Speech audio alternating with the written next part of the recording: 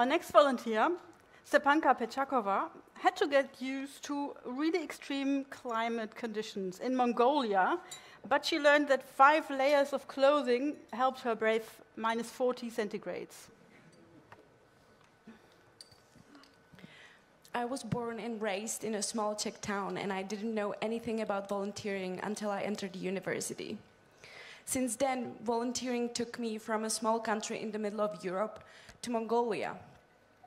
Being a volunteer gave me so much, and I could go on and on about what volunteering gave me.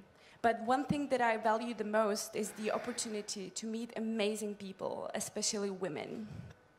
In Mongolia, I met a woman named Bere. She's in her 30s, she has a husband, now she has 3 kids, and she lives in Ulaanbaatar. At the time I met her, she just came back home from Australia. Seeing how Australia does well in waste management, she wanted to bring that back to her home country. So she decided to teach young Mongolians and their parents about the importance of recycling and importance of environment protection.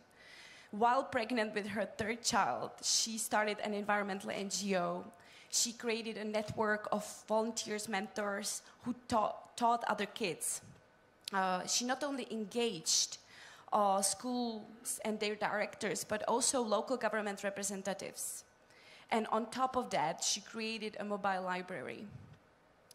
Those are the women that inspire me. Those are the women that show me, like Bere, that you can how to transform words into action and how to become a better person through volunteering. I've become a better person myself. And yes, I've given a lot as a volunteer, but I think that I've received back so much more.